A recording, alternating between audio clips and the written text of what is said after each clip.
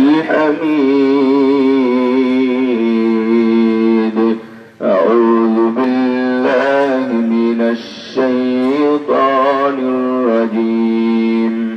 بسم الله الرحمن الرحيم. يا أيها الناس اتقوا ربكم الذي خلقكم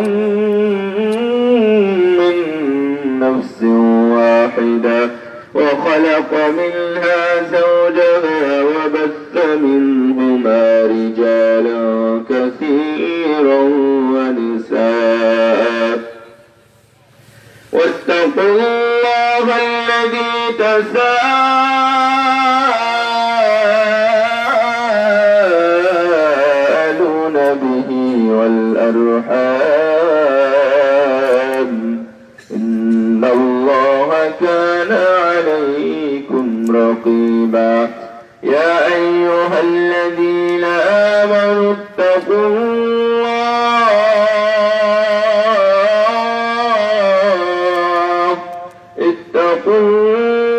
وقولوا قولا سديدا يصلح لكم أعمالكم ويغفر لكم ذنوبكم ومن يطع الله ورسوله فقد فاز فوزا عظيما. وقال الله تبارك وتعالى: أعوذ بالله من الشيطان الرجيم. واذكر في الكتاب إبراهيم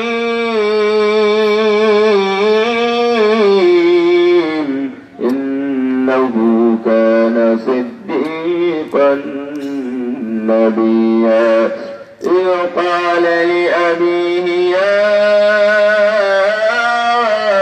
أبت لم تعبد ما لا يسمع ولا يبصر ولا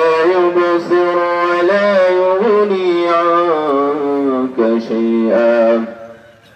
يا أبت إني قد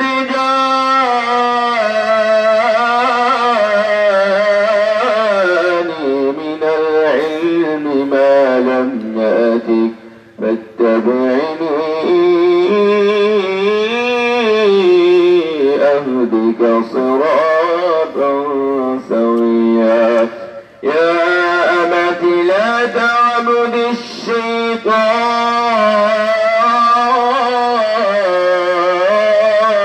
الشيطان إن الشيطان كان للرحمن عصيا.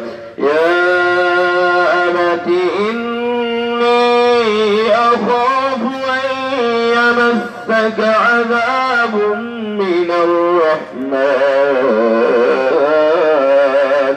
فتكون للشيطان وليا. عن أبي هريرة رضي الله تعالى عنه قال: قال رسول الله صلى الله عليه وسلم: المؤمن القوي خير وأحب إلى الله من المؤمن الضعيف. احرص على ما ينفعك واستعن بالله، فإن أصابك شيء فلا تقل لو أني فعلت كان كذا وكذا، ولكن قل قدر الله ما شاء فعل، فإن لو تفتح عمل الشيطان. رواه مسلم. وعن أبي سعيد الخدري رضي الله تعالى عنه قال: سمعت رسول الله صلى الله عليه وسلم يقول: سيخرج فيكم قوم تحقرون صلاتكم مع صلاتهم وصيامكم مع صيامهم وعملكم مع عملهم، يقرؤون القرآن لا يجاوز حناجرهم، يمرقون من الدين كما يمرق السهم من الرمية، فينظر إلى النسل فلا يرى شيئا، وينظر إلى القدح فلا يرى شيئا، وينظر إلى الريش فلا يرى شيئا، فتمارى في الفوق. رواه البخاري. وعن أبي أمامة الباهلي رضي الله تعالى عنه قال أن رجلا جاء إلى النبي صلى الله عليه وسلم فقال أرأيت رجلا غسى يلتمس الأجر والذكر ما له؟ فقال النبي صلى الله عليه وسلم لا شيء له، فأعادها 3 مرات، فيقول النبي صلى الله عليه وسلم لا شيء له، وقال إن الله لا يقبل من العمل إلا ما كان له خالصا ابتغي به وجهه. رواه النسائي بإسناد صحيح. وعن أبي هريرة رضي الله تعالى عنه قال إن رجلا جاء إلى النبي صلى الله عليه وسلم فقال تذكر إن فلانة تذكر من كثرة صلاتها وصيامها وصدقتها ولكن تؤذي جيرانها بلسانها، قال هي في النار. فقال رجل يا رسول الله إن فلانة تذكر من قلة صيامها وصلاتها وصدقتها وأنها تتصدق بأوارث من العقد ولكن لا تؤذي جيرانها بلسانها، قال هي في الجنة. رواه الحاكم بإسناد صحيح أو كما قال النبي صلى الله عليه وسلم. রমলা বাইতুল মামুর জামে মসজিদের উন্নয়ন কল্পে আয়োজিত আজকের এই ওয়াজ ও দোয়া মাহফিলের সম্মানিত সুযোগ্য সভাপতি, বিজ্ঞ সঞ্চালক, সম্মানিত উলামায়ে ইকরাম, আমার সম্মানিত অতিথিবৃন্দ, আমার সামনে উপবিষ্ট হক পিপাসু, জ্ঞান পিপাসু মুসলিম ভাইয়েরা এবং পর্দার আড়ালের মা ও বোনেরা, সর্বাগ্রে জানাই প্রশংসা সেই মহান রবের উদ্দেশ্যে যার অশেষ মেহেরবানিতে অশেষ কৃপায় আজকে আমরা আমাদের কাজ, আমাদের ব্যস্ততাকে উপেক্ষা করে কুরআন এবং সুন্নাহর মহব্বতে আজকের এই ওয়াজ এবং দোয়া মাহফিলে একত্রিত হতে পেরেছি। এই আল্লাহ রাব্বুল আলামিন আমাদেরকে এখানে এসে বসা এবং বলা ও শোনা তৌফিক দান করেছেন, তার দরবারে শুকরিয়া দান করি আলহামদুলিল্লাহ। আলহামদুলিল্লাহ, দরুদ ও সালাম বর্ষিত হোক মানবতার মুক্তির দূত মুহাম্মদ রাসূলুল্লাহ সাল্লাল্লাহু আলাইহি ওয়াসাল্লামের প্রতি। আমরা দীর্ঘক্ষণ থেকে বিভিন্ন ওয়াইজিনের বক্তব্য শুনতেছিলাম কোরআন এবং সুন্নাহ ভিত্তিক। সর্বশেষ শেখ মুফতি মোহাম্মদ আলী সাহেব অনেক সুন্দর চমৎকার বাস্তবধর্মী এবং আপনাদের সমাজ নিয়ে, সামাজিক অধ্যায় নিয়ে আলোচনা করেছেন। এই আলোচনাগুলো আল্লাহ রাব্বুল আলামিন যেন আমাদের পক্ষ থেকে জান্নাতের কারণ হিসাবে কবুল করে নেন, আমিন। আমরা যারা এখানে এসেছি আল্লাহ রাব্বুল আলামিন আমাদের সবাইকে যেন নিষ্পাপ অবস্থায় বাড়ি ফেরার তৌফিক দান করেন, আমিন। আল্লাহ রাব্বুল আলামিন বলেন যে ফানাদা মুনাদিম মিনাস সামা কুমু মাগফুরান লাকুম ওয়া বাদদালতু সাইয়্যাতিকুম হাসানাত। এই ধরনের জালসায় যখন মানুষ আসে, যারা এসেছেন তাদের জন্য একটা ভালো সংবাদ, যারা আসেননি তাদের কপাল পুড়তেই থাকবে। যারা আসেনি তারা হায় হায় আফসোস করবে দুনিয়াতে আবার আখিরাতে। আল্লাহ রাব্বুল আলামিন বলেন কুমু মাগফুরান লাকুম। অন্য হাদিসে আসছে, সহিহ বুখারীতে আসছে 3688 নম্বর হাদিস, আল্লাহ রাব্বুল আলামিন ফেরেশতাকে বলেন এ ফেরেশতা এরা কি চায়? ফেরেশতারা বলে আল্লাহ এরা তো জান্নাত চায়। কি চান আপনারা? আর কি চাই? ফেরেশতা বলে আল্লাহ এরা তোমার জাহান্নাম থেকে বাঁচতে চায়। আল্লাহ রাব্বুল আলামিনের ভাষা শুনেন।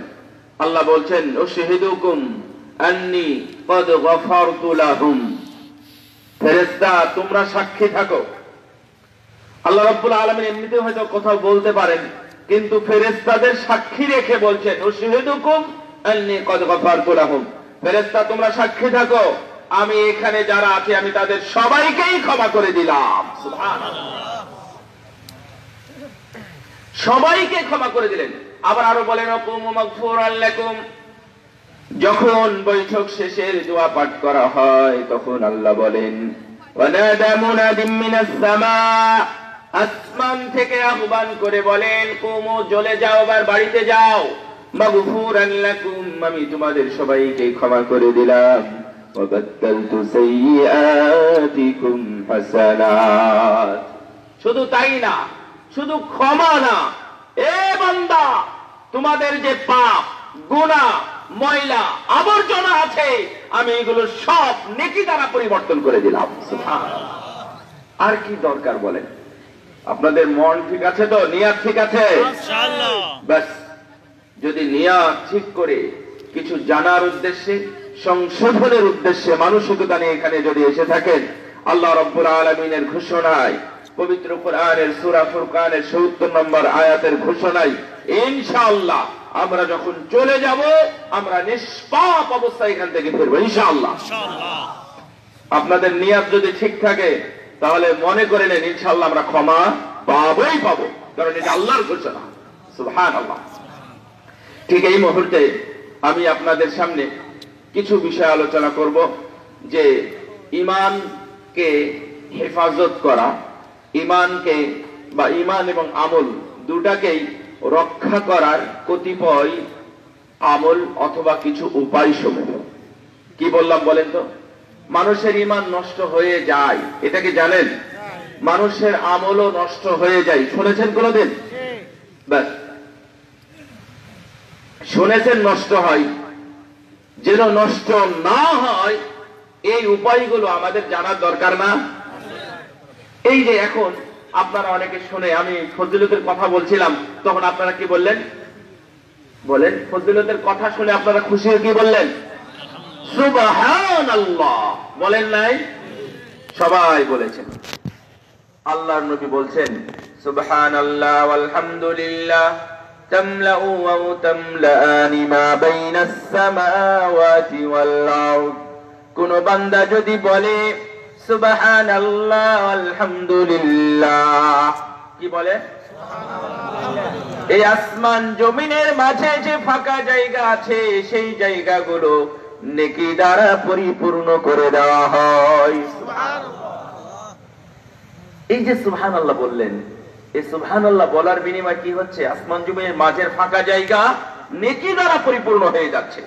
আপনারা কি মনে করেন নাজাতের জন্য কি লক্ষ লক্ষ কোটি কোটি নেকি গুনার দরকার আছে, নাকি আল্লাহ চাইলে একটা নেকি দ্বারাই উনি পার করে দিতে পারেন? পারেন না? তাহলে আপনার নিয়াত, ইখলাস এবং ঈমান যদি ঠিক থাকে তাহলে আজকের এই সুবহানাল্লাহ যে মন থেকে বলেছেন এর দ্বারা আসমান জমিনের ফাঁকা জায়গা নেকি পরিপূর্ণ হয়েছে, এর দ্বারাতেই আল্লাহ চাইলে নাজাত দিয়ে দিতে পারেন। আল্লাহু আকবার। অথচ আপনি দেখতে পাচ্ছেন যে আপনার ঝুড়ির তলা নাই। কি আশ্চর্য কথা! এলাকার মানুষ কত কষ্ট করে কোন কোম্পানিতে চাকরি নিয়েছে, কোন ফ্যাক্টরিতে ঢোকার সময় গেটে ফিঙ্গার দেওয়ার সিস্টেম থাকে, মেশিন থাকে না? তারপরে অনেক সময় আই কন্টাক্ট হয়। তারপরে যারা দেশের বাইরে থেকে ওনারা বেশি বলতে পারেন, আমরা দেখেছি যে টিচারেরা, মদিনা বিশ্ববিদ্যালয়ের টিচার যখন আসেন তখন অনেকেই হতাশ হন, অনেকেই হতাশ হন। কেমন জানেন?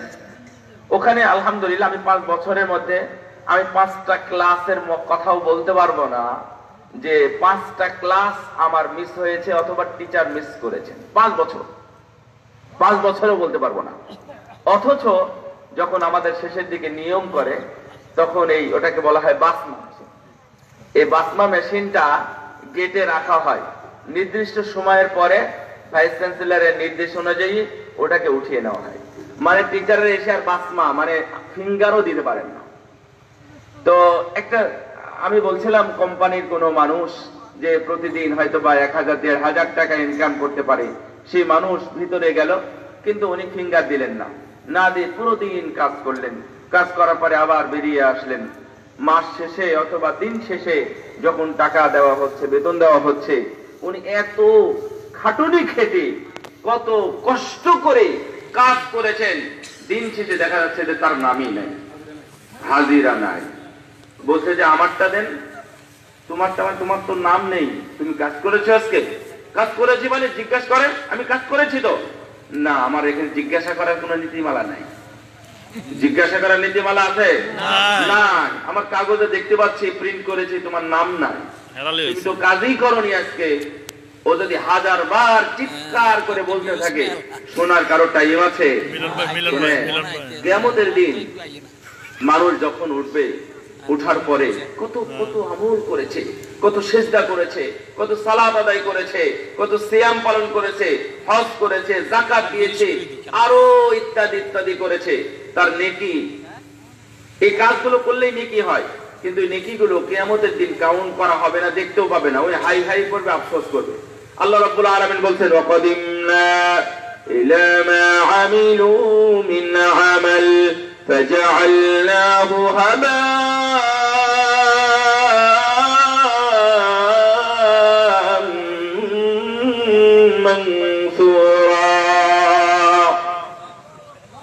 বান্দারা আমি কিয়ামতের দিন এগিয়ে যাব, কে কি কতটুকু আমল করেছে আমলগুলো নেওয়ার জন্য এগিয়ে যাব। আমল ঠিকই পাওয়া যাবে, ফাজআলনাহু হাবাম মানসুরা, আমলগুলো নিয়ে আমি নিক্ষেপ করব, ডিস্ট্রয় করে দিব, নষ্ট করে দিব। এই আমলগুলো কিয়ামতের দিন মিজানের পাল্লায় উঠানো হবে না।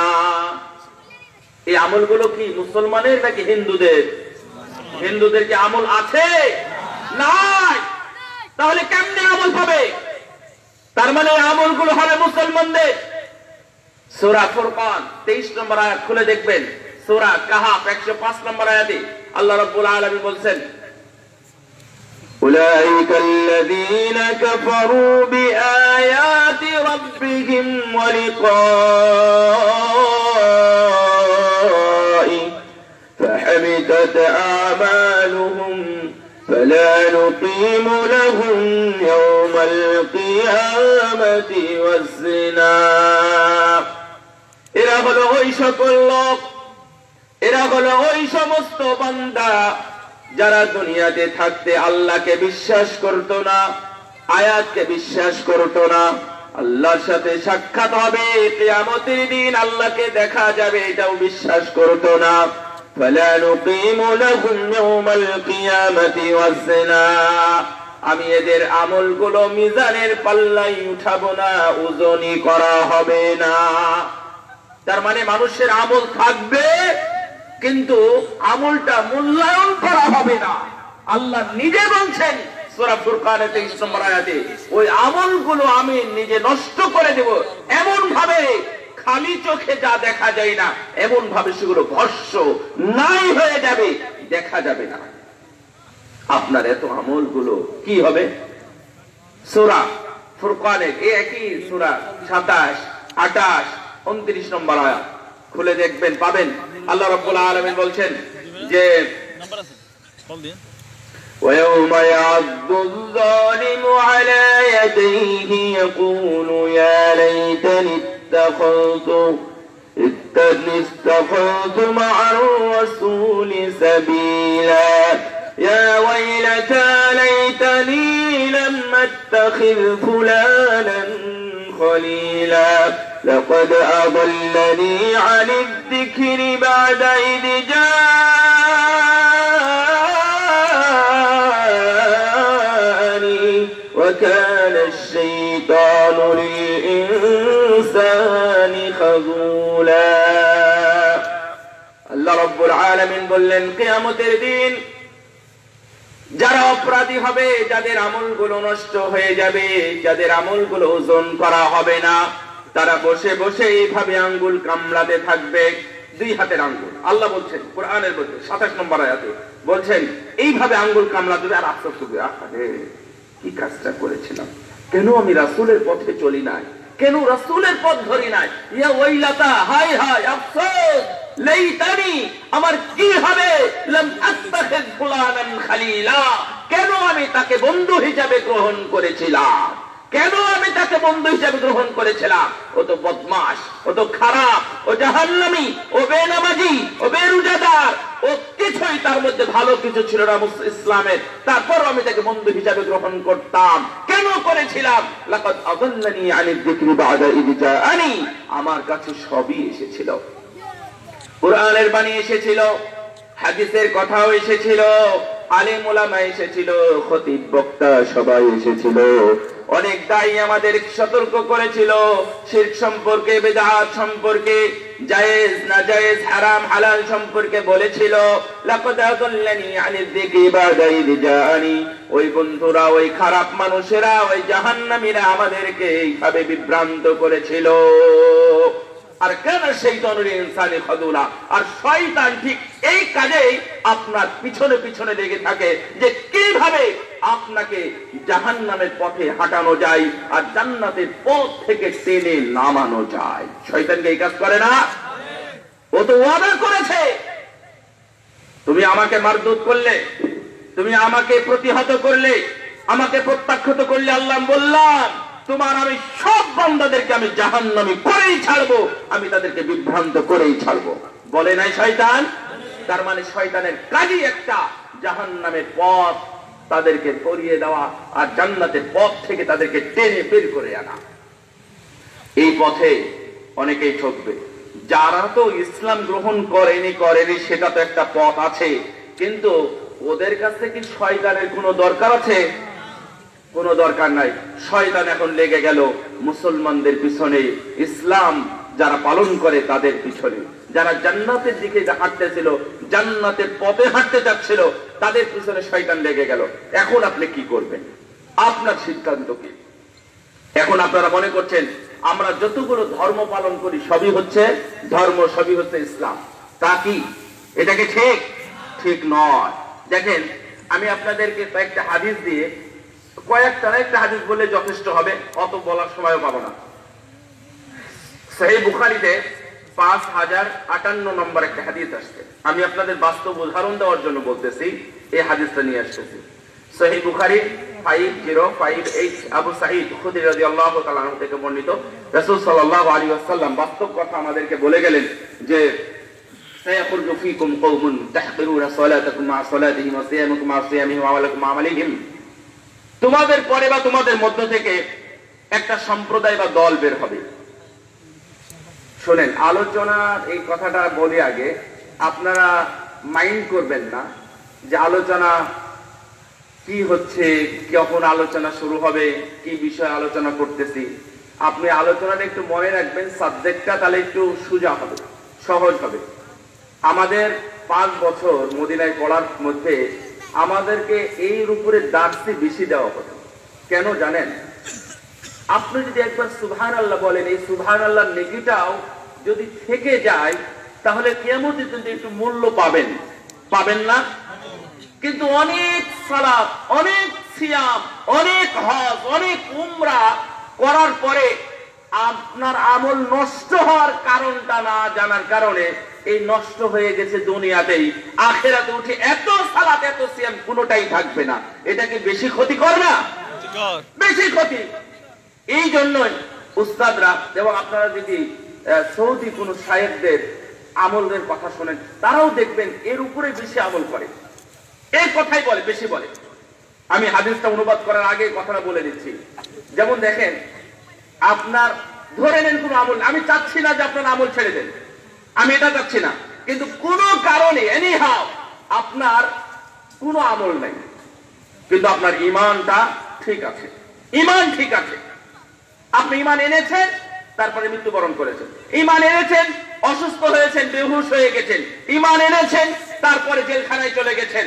কোন কারণে আপনার বাকি আমলগুলো তেমন করা হয়নি, ঈমানটা ঠিক ছিল।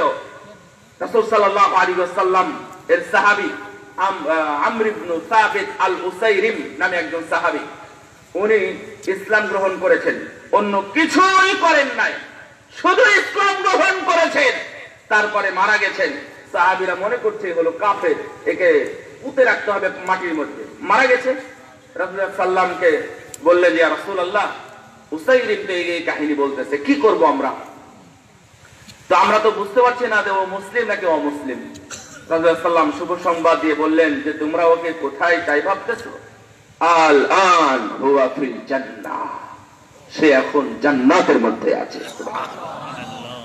একজন ব্যক্তি এসে বললেন, আমাকে আমল শিখিয়ে দেন তো।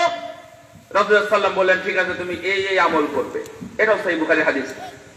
তো ঠিক আছে, আল্লাহি লা আযীদু আলা হাযা ওয়ালা আনকুস, আপনি যা বললেন ইয়া রাসূলুল্লাহ, আমি এর কম অথবা বেশি কোনোটাই করব না। চলে গেলেন। যাওয়ার সময় আল্লাহ নবী বলতেন যে মান সাররাহু আন ইয়ানজুরা ইলা আহলিল জান্নাহ ফালইয়ানজুর ইলা হাযা। আরে দুনিয়াতেই যদি কোনো জান্নাতি মানুষকে দেখতে চাও, তাহলে যে চলে যাচ্ছে এই লোকটার দিকে তাকা। সুবহানাল্লাহ। ওই লোকটা কোনো আমল করেছে? কোনো আমল করেনি, শুধু করতে চেয়েছে। আর আল্লাহর নবী যাকে বলবেন জান্নাতি, ওর জান্নাত কি রদ করার কেউ আছে? আল্লাহ কি ওকে জাহান্নামে দেবেন? না। তার মানে ওই লোক আমল করুক চাই না করুক, ও বলেছে আমি বিশ্বাস করলাম, আমি কম বেশি কিছুই করব না। রাসূল সাল্লাল্লাহু আলাইহি ওয়াসাল্লাম তাকে সঙ্গে সঙ্গে জান্নাতি বলে ঘোষণা দিয়ে দিলেন। আপনারা যদি কোনোভাবে ইমানটাকে টিকিয়ে রাখতে পারেন, ইমানের মধ্যে যেন কোনো দুই নম্বরই না ঢোকে। এই জন্যই বক্তব্য দিচ্ছি আমি। দেখেন হাদিস, রাসূল সাল্লাল্লাহু আলাইহি ওয়াসাল্লাম বললেন, তোমাদের মধ্যে থেকে একটা দল বের হবে, একটা সম্প্রদায় আসবে, তারা বেশি সালাত আদায় করবে, বেশি সিয়াম পালন করবে, বেশি বেশি ইবাদত করবে, হজ যাকাত কুরবানি দান সাদকা অনেক কিছুই করবে, এবং বেশি বেশি তারা কোরআন তেলাওয়াত করবে, কিন্তু তারাই জাহান্নামের মধ্যে প্রবেশ